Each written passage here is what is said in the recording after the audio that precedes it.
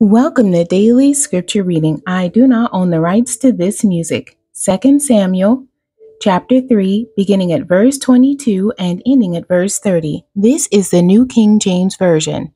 At that moment, the servants of David and Joab came from a raid and brought much spoil with them. But Abner was not with David in Hebron, for he had sent him away, and he had gone in peace. When Joab and all the troops that were with him had come, they told Joab, saying, Abner, the son of Ner, came to the king, and he sent him away, and he is gone in peace.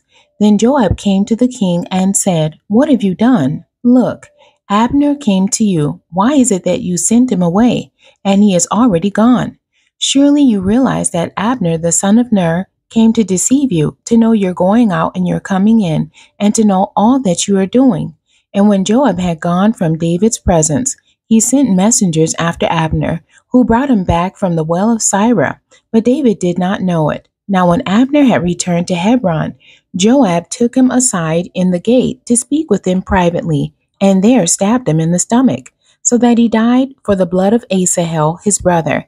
Afterward, when David heard it, he said, My kingdom and I are guiltless before the Lord forever of the blood of Abner, the son of Ner.